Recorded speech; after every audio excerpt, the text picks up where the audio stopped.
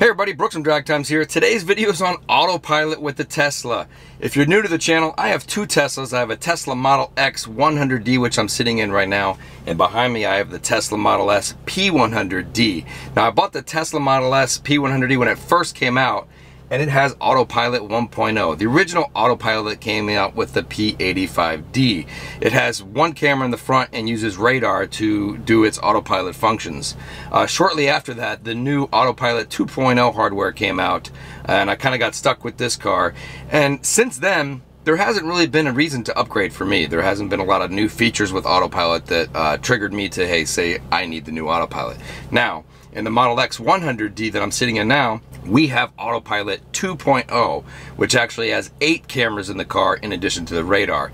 And just recently, with version 9 of the Tesla software, they came out with a new feature called Navigate on Autopilot, which actually starts to use all the new features or the cameras and the hardware. So in this video, I'm going to go over using Navigate on Autopilot on a road trip from South Florida to Tallahassee, Florida, which included 2 charging stops. I'm going to go over using Mad Max mode, which is how aggressive it is when it switches lanes. When the Tesla gets behind a car and it's slowing down in traffic, it'll look left and right and ask you if you want to move over or right to go around that car. It'll also notify you an upcoming exit and ask you to confirm that you want to take that exit. When you do so, we go over watching the car actually move over, taking the exit. At one point, there was actually a semi-truck next to us, and the Tesla couldn't get over. It actually very slow down, waited for the semi to go, moved over, got off the exit, and continued to merge on to the next highway, which is really cool. Some other things I noticed: we came into a construction zone. The Tesla actually recognized the construction cones and barricades and came up with a notification on the dash that said, "Construction zone detected, limited navigate on autopilot." So I wasn't able to get that. I wasn't aiming the camera at the dash to get that, but just to let you know that the car is actually very aware of its environment. Autopilot has come a long way since the original Autopilot. So here's the video. We're going to go ahead and turn on the function here in the dash, head out, and give you a demonstration of Navigate on Autopilot in the Tesla Model X. Alright, so first you tap your control screen right here, you go to Autopilot, and from here you will see the Navigate on Autopilot beta option. Click there. It gives you a big disclaimer about disclaiming what it can do and so forth. Just click yes. From there you have Navigate on Autopilot, customization options, and here's where you get speed-based lane changes, disabled, mild, average, and Mad Max. We chose Mad Max for our drive, and you can see it was pretty aggressive about you know, when traffic slows down, to move left or right to go around the car in front of you and proceed. So here we go. Let's head off to Tallahassee, Florida.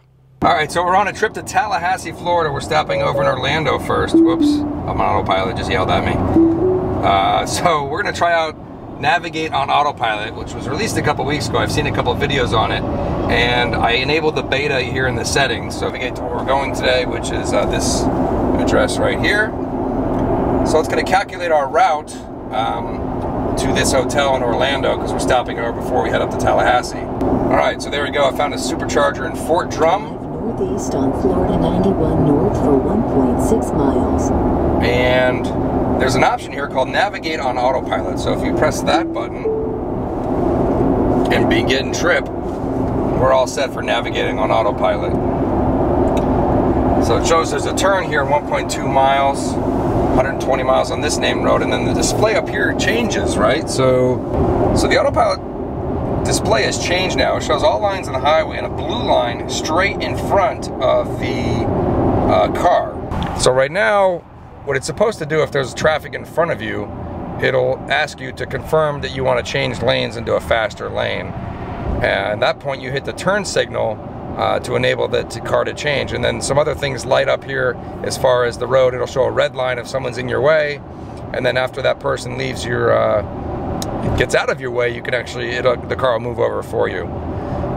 So upcoming here in 2 miles, it wants me to change lanes. Okay, so right now it's saying confirm lane change to follow the route. Use turn signal to confirm. Now I'm looking to make sure no one's there. I'm gonna hit the turn signal, and as you can see, it draws the line there, and actually we moved over a lane into a faster lane of traffic. Alright, so when it asks you to move over lane, it says you can either use your turn signal or pull the cruise control stalk to confirm. If you pull the cruise control stalk, it automatically puts a turn signal on and moves over. So I'm going to do that right now. So it says confirm lane change. I'm going to hit the cruise control, puts the signal on for me, and moves over automatically, and turns the turn signal off as well. So I like that much better. That way I don't have to turn on and off the turn signal. All I do is tap the cruise control, the car puts the signal on, moves over. After the lane change is complete, the turn signal turns off. That's super cool. All right, here we go. It says confirm lane change, but there's a car over there. I'm gonna go ahead and hit confirm and see what it does. Oh, it went to the right. All right, so that's interesting. I didn't know which direction it was going. I thought I was going to the left. There was a car there. It saw there was no car on the right-hand side and chose to go that way instead. All right, so here we go. It says confirm lane change. I know there's someone in the blind spot. The light comes up red in that left lane. That guy moved over. The car immediately detected it and moved my car over. Pretty cool. Okay, so we're coming up on our first exit here into this Ford Drum Service Plaza to charge. And now take the exit on the left. And it moved over all by itself. I didn't touch anything. So it says navigate on autopilot ending 200 feet. Well, that was interesting. So I thought it was going to ask me to pull the stock for the exit, but the car actually just took the exit all on its own, put the signal on, and said autopilot on navigate is ending. So here we are at the supercharger. We'll charge up and head out and do some more testing. All right, so we're coming up on our first exit off one highway and merge onto another. In 2 miles, we're coming off of I-75 going on to I-10 West to Tallahassee. In 1 mile, take exit 435 on the right onto Interstate 10 west toward Tallahassee. All right, so on the screen here it says upcoming lane change. Let's see what autopilot asks us to do here. Confirm lane change default route. So you have to hit the cruise control. You hit the cruise control? All right, so the car is now slowing down to get behind this guy and move over. So that worked out pretty well. Now we got a half a mile to go to exit off onto I-10. Let's see. Now take exit 4. Did it do it automatically? Yep. All right, so we didn't touch anything. In 500 And the car put the turn signal on and moved to the right. And now it's got to move again over to the left and stay west. The Interstate 10 west ramp on the left. All right, so there you go. No hands. Without any input at all, the car took the exit ramp, moved over a lane, and went left as well. And I was pulling a hard left around this corner here and actually slowing down. Now it's got to merge into traffic. So now it's confirm lane change again on the screen.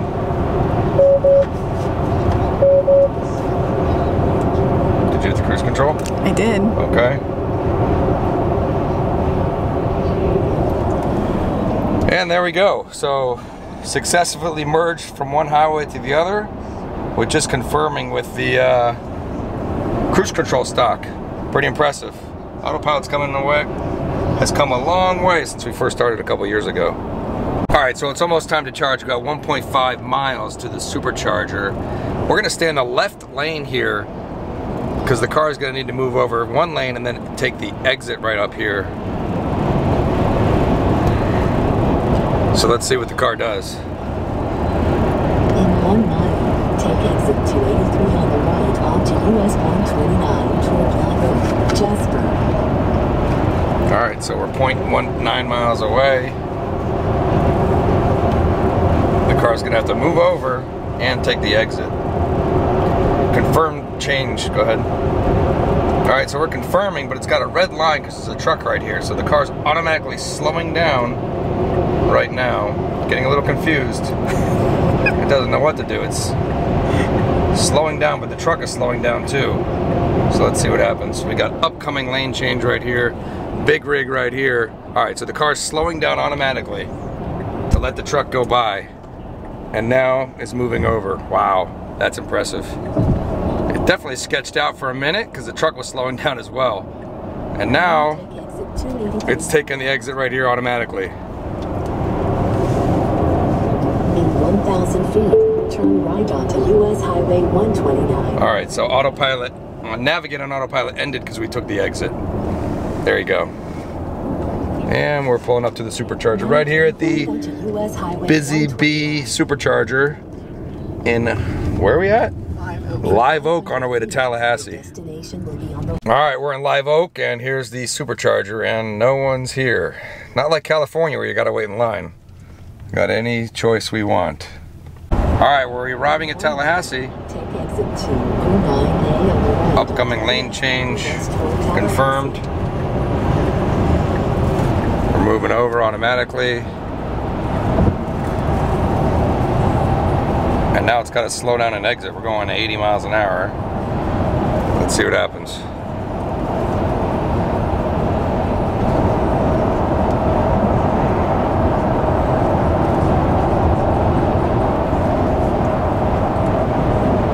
We're going 209A.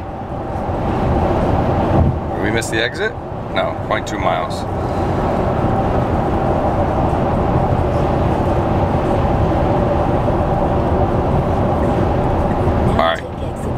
So the car applied the brakes, moved over a lane. We're not doing anything here. And it's taking the exit and it just, what is that noise? What did it say? And here we go.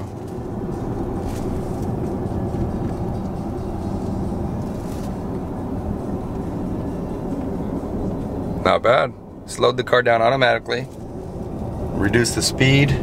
Took the exit. Now it's got to merge onto this upcoming highway. Should be interesting.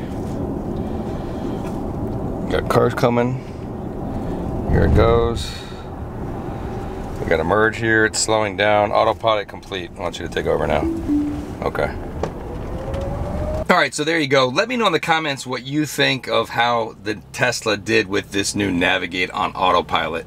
I actually enjoyed using it a lot. However, I do feel like Tesla, while the autopilot features have become more advanced over the past couple of years, especially with all these additional cameras and additional hardware, I feel like the nagging has increased and it's really, really annoying. I mean, I have my hands on the steering wheel and it's still nagging me at highway speeds every 15 to 20 seconds.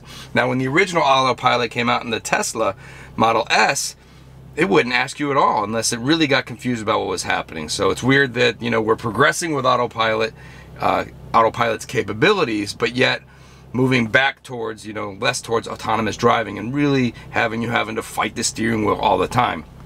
There's a lot of hacks out there.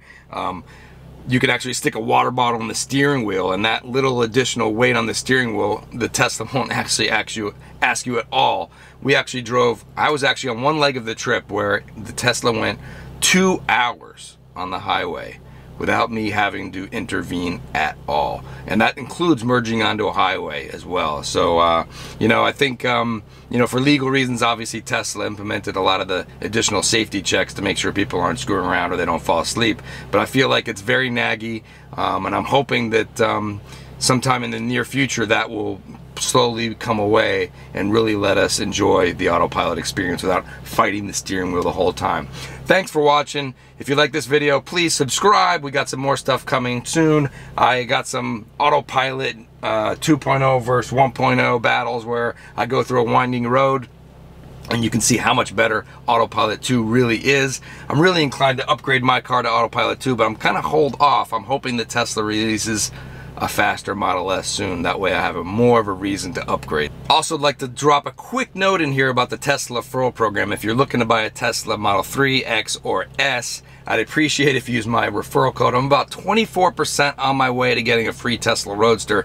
And obviously you've seen a lot of drag racing or racing videos with me in the Tesla. I would love to get that Roadster and just beat up on all kinds of supercars and have a lot of fun with it. So if you're looking to buy a Tesla, use my referral card. It's really appreciated. So there you go. Subscribe for more. Thanks for watching.